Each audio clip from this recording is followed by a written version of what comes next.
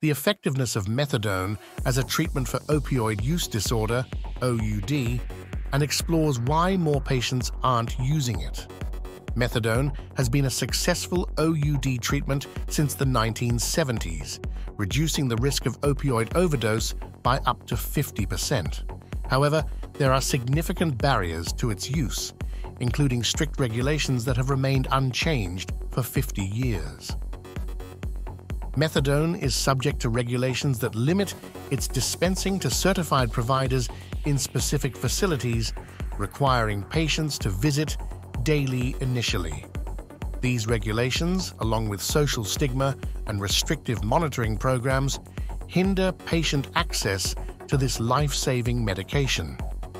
The article highlights that methadone is safe and effective, and its effectiveness is supported by rigorous clinical studies. It compares methadone to other medications used for OUD treatment, such as buprenorphine and naltrexone, and discusses the benefits of methadone in preventing opioid overdoses. The regulations surrounding methadone are considered outdated, and experts emphasize the need for policy changes to make it more accessible.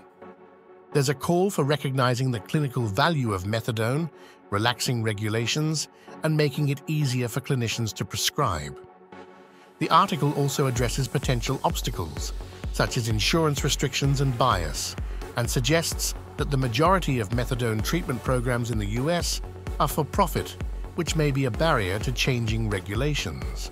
In summary, the article discusses the effectiveness of methadone as an OUD treatment, the barriers to its use, the need for regulatory changes, and the importance of recognizing addiction as a brain disorder rather than merely substituting one drug for another.